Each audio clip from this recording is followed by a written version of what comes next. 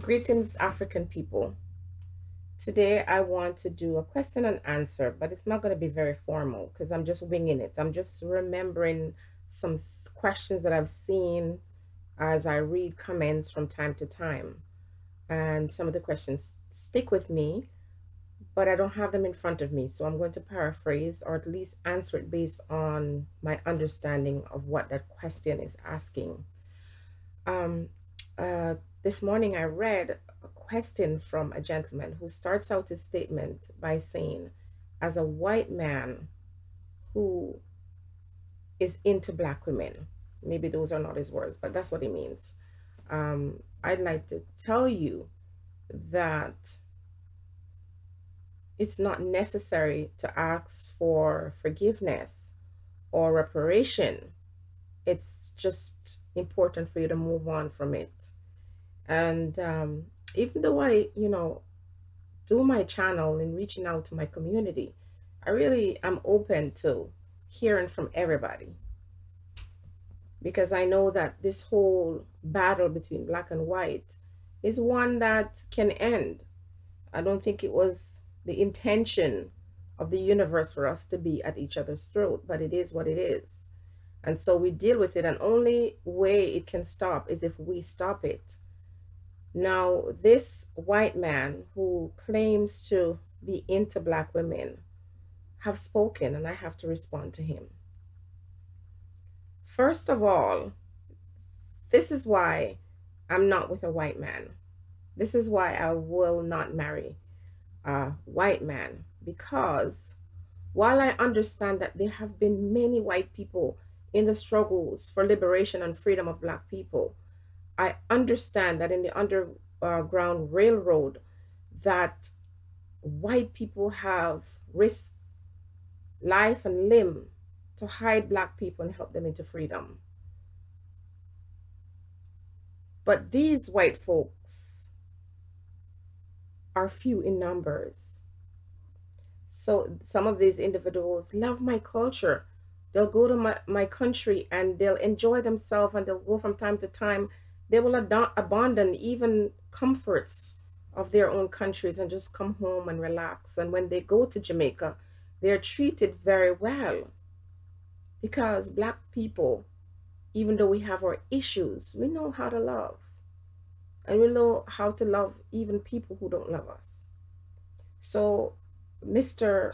White Man who is into black women, I'd like to answer your question. It's very easy for someone who doesn't have epistemic privileges to open their mouth and tell you what you're supposed to do or what you shouldn't do. Unless you have walked a mile in my shoes or the shoes of my ancestors, you will never fully understand what it means to us to lose culture, to lose language, to have memories that are so painful. You see, individuals are asking me to move on and forget what happened to my foreparents. I have to forget that individuals were rounded up like animals and put into ships and brought from Africa to America, to England, to wherever slavery existed, to work for free, to be raped, to be tortured, to be abused in the worst way. And every person who has or ever gone through this kind of subjugation, at some point I've heard an apology. At some point I've received some kind of retribution for what has happened to them. The Jewish people are an example, the First Nation to a lesser extent, but they too are beginning to get acknowledgement for their suffering and their pain. And yet, as African people, we are told to move on. Recently, we were offered a prison in Jamaica by the Prime Minister in England. And one of the things he said is, we are friends now and we need to move on. And I think that is such an insult. And I think it's very hypocritical of white people. Let me tell you why it's hypocritical for you to open your mouth and tell me that I should move on. Who are you to tell me that I should move on? When did you ever move on from anything that has happened to you? Let's look at the gay movement, gay bisexual, transgendered community. They have fought for rights and freedoms over the years, and they never stop fighting. People have killed people who are gay or homosexual. Many people have suffered because of their orientation, but individuals did not give in to the idea that they should move on. And now what we see is a gay community that is strengthened from strength to strength, a movement that is now become one that in some ways have become oppressive to some people. So while I am in support of the gay community, sometimes they actually do things to other folks that other folks used to do to them. Because now what happens is you silent the world, and people have to be very careful about what you say or what you do. Do I have the right to tell a person who is in one of these community that it's time for them to move on? Isn't that an insult and disrespectful for me to tell somebody who feel like they have been oppressed that they should move on? Let's take a look at the justice system, for example. If someone's home is broken into, and when these thieves or these criminals come into your household, they rape, they kill, they torture, they steal. Do I have a right to tell the individual who suffered this kind of invasion that they should move on? They shouldn't report it to the police. They shouldn't go to the court system. They shouldn't go after those who have done this to them to prosecute them. They should just move on. Do you get the point that I am making? The hypocrisy. Why is it okay for individuals to retaliate when individuals have violated you? So you have all these terrorists in the world who, for one reason or the other, whether it be political or religious, who go into your countries, or even if they're not in your own country, they have gone to your embassies or gone to places that represent where you come from, and bomb or terrorize or affect individuals' lives. Why don't you say, these things happen to me, I'm going to move on? Why is it okay for you to retaliate, for you not just retaliate, but for you to go and make laws and do things to protect yourselves because it's the right thing to do? Because we all should enjoy certain freedoms in life that allow us to live our true lives, be our best selves, whether that be gay or transgendered or black or whatever equality. Why is there unions to protect the workers' right? Why do we have these things? Why don't you just tell the worker, go to work in any condition, unsafe or otherwise?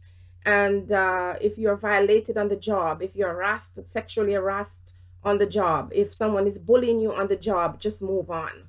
Do you get the point, Mr. White Man, who is into black women?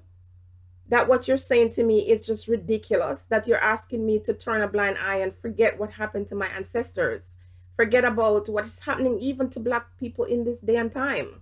Just forget about it? No, I won't forget about it, because I'm saying that if you're from a culture or a country that have done things like the enslavement of African people and have used their strength and their suffering and their pain and tears to build your country, you owe them something. And I'm not saying you should call every black person and hand them money, but there's ways how you can help and alleviate the suffering of black people, because you know that they worked very hard through death and suffering and hard labor to build these communities. Why must I forget it? Why should I forget? Why should I forget that somewhere down the road, one of my ancestors, one of my lady woman had to give birth in the field, and as soon as she's done giving birth to a child, she straps that child onto her back and go back to pick cotton? Why should I forget that while my great great great great great great grandfather was working to build your economies, you took his wife in front of him, your son, a young boy who could be her son, raped her in front of her husband? Why the hell should I forget that? Huh? It's so easy to tell people how they should move on from something that doesn't affect you. So, white man who is into black woman, I would never marry you. And most white men that are involved with black women don't truly understand. You see, you want pum pum, you have this obsession with black woman pum pum, and you think that's love. That's not love. You can't truly love me until you truly understand who I am. Now, for those people who are into their interrelationship or inter whatever racial relationships, it's working for them. I don't want to criticize people because love is love. I'm just saying I personally couldn't be with a white man because you don't understand my struggles, you don't understand my pain. And I think at some point in life when things are happening that is upsetting me, I don't know if I can be politically correct around you. That's why you couldn't be my man. Now, there are a lot of white men who are actually really into black women for one reason or the other. But I notice these white men, when they go with black women, it's the most beautiful black woman that they go out with. But white women, black women are different. There are a lot of black women, and a few will marry older white men because of their money. But the majority of the black women I see dating white men, sometimes I wonder what it is. Because, love is much deeper than the skin and it's more complex than just what you see. But some black women actually just go out with some white men because they feel inferior. And in some ways, they hate themselves so much. They feel if they marry a white man and have some white babies, that's going to make them important or whatever. And so you marry some white men, and I've seen it even on this YouTube journey. Black women marry white men and man abandon them with all kinds of children. They're left with a ton load of kids to support and raise by themselves. And yet every day you see these black men online talking about black women are useless and have all these babies.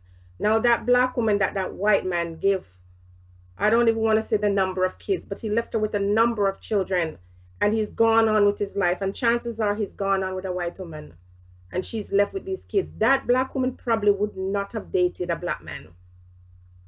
And she probably want to go out with the next white man or some other person other than a black man. And I think she should stick to that, because now that you've been abandoned and rejected, you can't come back now and expect a black man to take you and your white children that you wanted. You're asking me to forget what happened to my four parents. Like their experience doesn't matter. It's okay to move on from it. But gentleman, Mr. White Man, it's hard to move on from something if it's always in your face. So if there's changes in our society today, you can find a way to heal. But if you're put in front of a table and told that this is about reconciliation, where you get to talk about what happened to you, and then you forgive the individuals who've done it to you, and then watch them do it to you all over again, that is not a way for us to move on. The countries in the world who are the leaders and the dominant forces in the societies that we live in owe some kind of debt, and they must repay. And so when people continuously, black people continuously ask for repatriation, it doesn't heal those wounds, but it's just their way of saying that we're suffering because of what you have done. So, Mr. White Man, no, I'm not going to move on from it. You can move on all you like, and you can endure your jungle fever all you want and pretend that you love a black woman. But if you really truly loved a black woman, you would never ask her to forget that which makes her who she is, the essence of who she is, which is African. And everything that happened to her four parents is a legacy that she carries with her. White man, if you want me to move on from what your ancestors did to mine, then what you have to do is when other people come into your lives and abuse you and do bad things to you, you move on from it too. And then we'll be equal. Show me your side of forgiveness. Show me your ability to move on. And then I will learn from you. Because there's a lot of things that as a Black person I can learn from a white person. You have demonstrated it time and time and time again about your love for self and your love for each other in many regard. Now, I'm not saying that white folks all love each other and you're living this kind of, you know, serenity. God, that's far from the truth. At the end of the day, Europeans were fighting amongst each other.